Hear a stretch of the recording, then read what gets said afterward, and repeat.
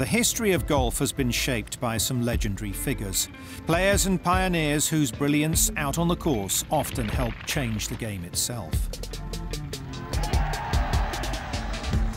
Our resident coach and analyst, Simon Holmes, has been looking back at the careers of some of these greats of the game. Today it's the turn of a player who transformed top-flight women's golf, Annika Sörenstam.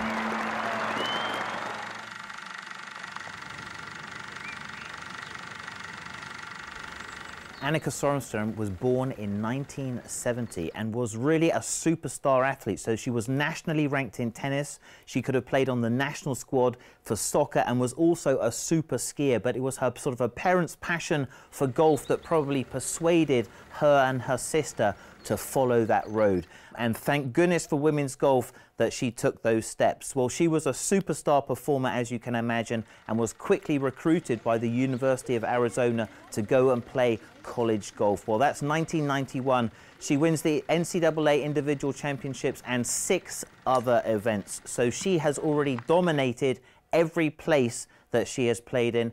She would in 1992 step out of the college program and try to get her tour card, and surprisingly would miss the LPGA qualifying by 1 shot. So it meant that she had to come back to the Ladies European Tour and hone her game, and probably not a bad beginning for her because she really started to compete and dominate that space.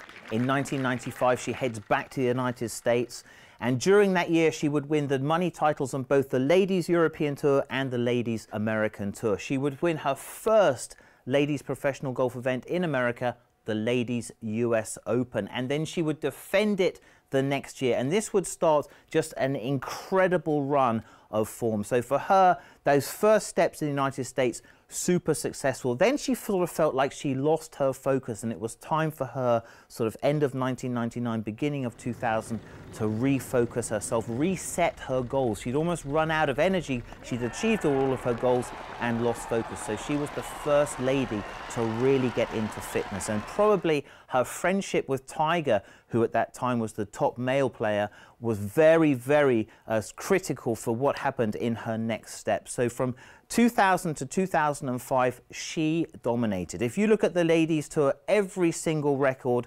set by Annika Sörenstam, broken by Annika Sörenstam. So she would break all of the scoring records.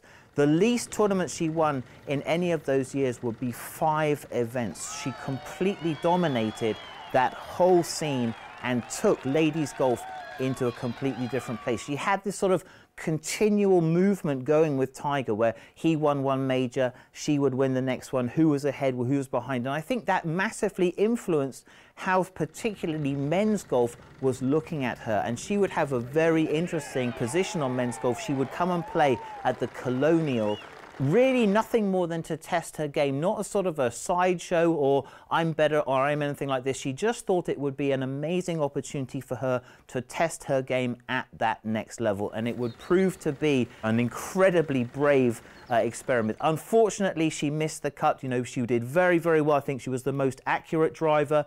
She was very, very good in greens and regulations, but probably not used to those super fast greens, and for Annika it drove her to higher and higher levels.